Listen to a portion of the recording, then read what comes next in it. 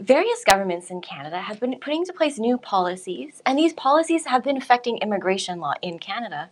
So, in the next 20 minutes, we're going to be discussing these changes. So, Colin, what are the new changes with regards to citizenship? So, since the new current government came into power 2 years ago, they did platform, one of their platforms was a new Citizenship Act, which they did put into force. And we're already seeing the effects of these new citizenship rules, which in a sense has made it easier to become a Canadian citizen. So, we've seen in the last year 152,000 permanent residents have become citizens. Compared to previous numbers, it was just over 100,000. So we're seeing a significant increase in the number of people who are accessing and applying for citizenship. And in a sense, it's become, as I said, easier. Primarily, it's the physical presence rule, which now requires you to be in Canada, physically present for 3 years as a Canadian permanent resident, 3 years in the prior 5 years. Under the old citizenship rules, you had to have 4 years and 6 years. There's also language tests and knowledge tests and other requirements, and you can find all that on our site under the citizenship menu. So, in a sense, the most important element is that it now requires less physical presence to become a Canadian citizen, and indeed, many people are taking advantage of that, and we're seeing that in the numbers. And are there new criminality rules that are coming into effect? And who are they going to affect as well? So, very interesting and quite important.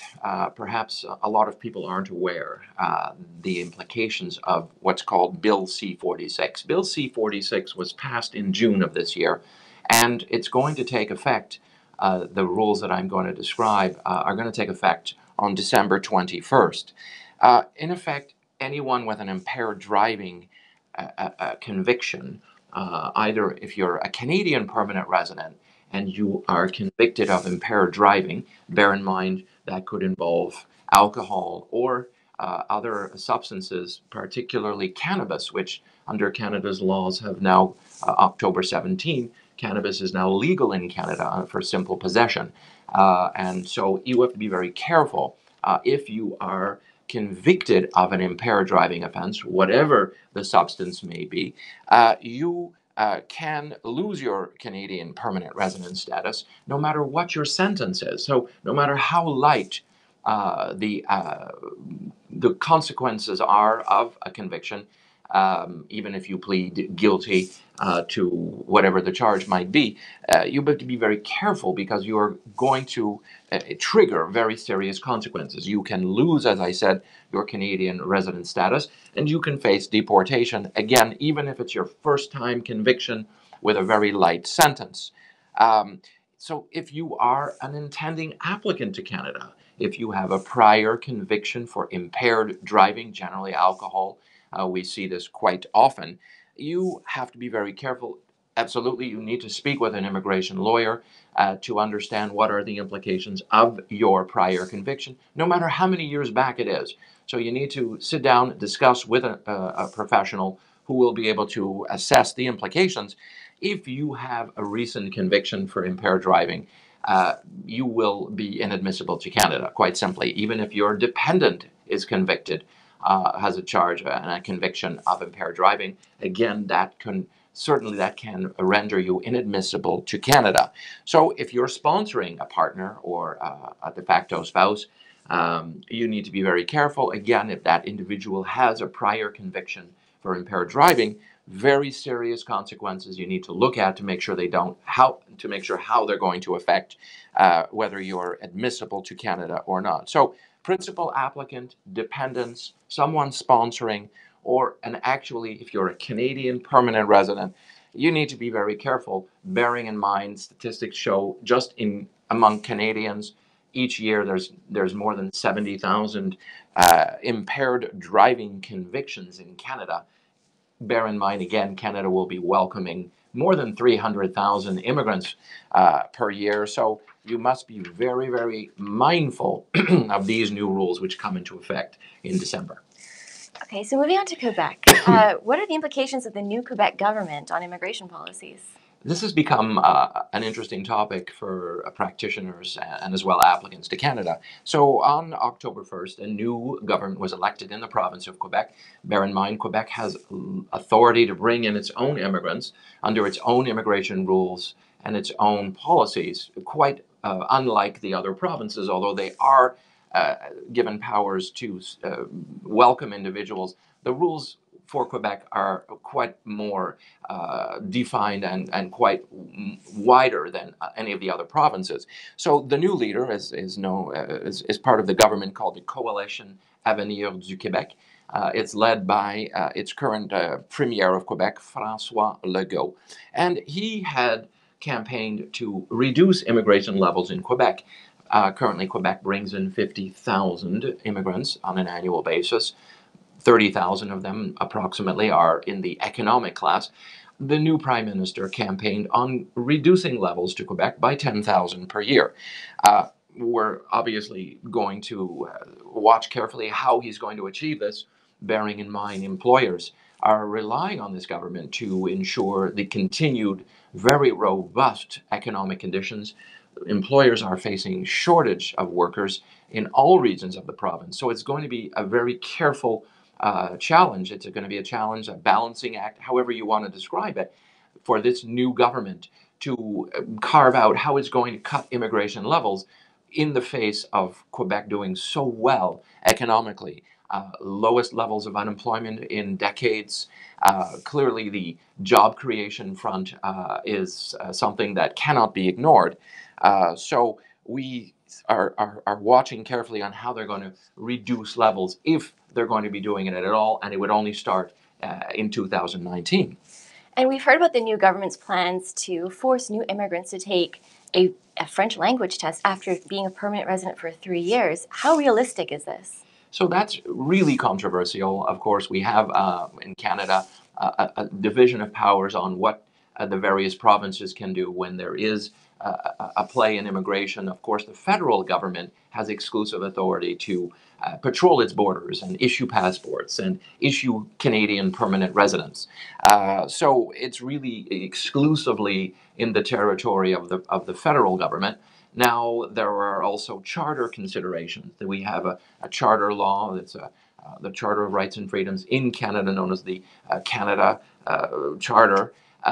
Those There are restrictions on what governments cannot, what kind of legislation they cannot put into force, and clearly there will be challenges if the Quebec government tries to add conditions on maintaining Canadian permanent residence for any of its citizens and permanent residents in the province. So we're going to certainly see challenges. Ottawa will certainly have concerns, and individuals will have an array of arguments to submit that will bring into question the actual authority of this government to carry out its claims that it's going to put in language tests. Although very interesting, perhaps not overly realistic.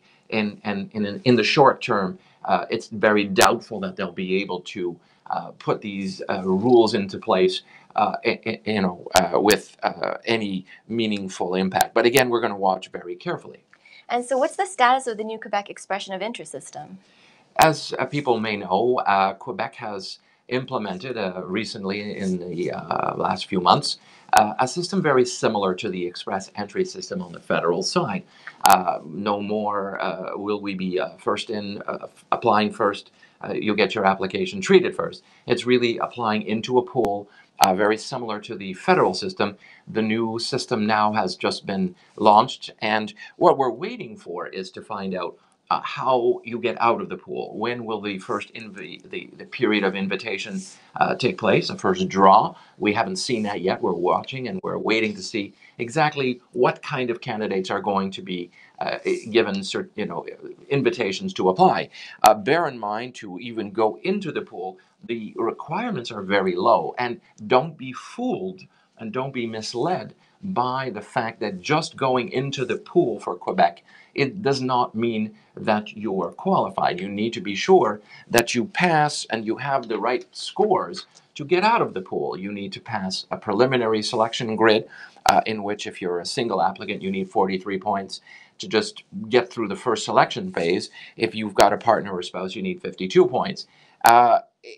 Once you've passed the first grid, there's another series of factors that you are going to be assessed under.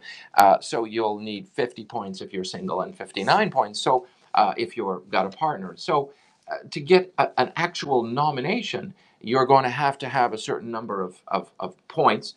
And bear in mind, again, don't be fooled by anyone suggesting to you they're going to apply for you and put you into the Quebec expression of interest system, because you may be in the system, but you may have zero chance of qualifying. Again, working with a professional who knows these areas and who understands these distinctions probably will put you in good standing. Okay, so what should interested employers and candidates do if they would like to apply to Quebec? If you are a candidate, obviously you need to be very careful and understand what it takes to go into the system. Without a doubt, if you have a sponsoring employer, that is the gold standard in the Quebec system. You have to bear in mind priorities are being given to people who have a job offer, a qualified sponsoring employer. So we can't underestimate the importance, or we can't overstate the importance of having a sponsoring employer. But it is not required if you have the right credentials, just as it is on the federal side. If you have the right score and the right qualifications, you may not need a sponsoring employer. But again, given the really robust economy, the state of the labor market in Quebec and in Canada for that matter, finding an employer is realistic for so many applicants. If you're an employer, of course, the Quebec system will allow you to retain your workers and your foreign candidates who are working in your establishment. So retention is it's a great, the permanent resident side of things, the new system in Quebec will really help employers. And if you are in need of candidates, Immigration.ca is well positioned to help employers in finding top talent through our Global Recruiters of Montreal, our in-house recruitment enterprise, as well as skilledworker.com. We have two excellent resource tools and business, standalone enterprises in which we are very active in sourcing foreign nationals, foreign workers for Canadian and Quebec employers. Explain to readers what we do for individual applicants. Okay, so for individual applicants, so on top of the immigration assistance, we also provide the employment search assistance, as Colin has mentioned. So we provide a Canadian-style resume, a resume that Canadian employers prefer to navigate, a database of potential hiring employers, and this would be tailored to you, so you would choose where in Canada, the provinces, as well as the industries. As well, it will provide you with a cover letter and other tools to assist you with your job search in Canada. So, Colin, that brings us to the end of our live stream. Yep. So, if you're interested in finding out if you qualify, please go to www.immigration.ca and complete our free online evaluation form, and we'll then get back to you with your options. And if you're an employer, please go to the Contact Us section of our website. And as always, please follow us on our social media, Facebook, LinkedIn, Twitter. So, thank you very much for joining us, and stay tuned. We'll keep you updated on when our next live stream is going to be. Thanks for joining us. Have a great day. Thank you.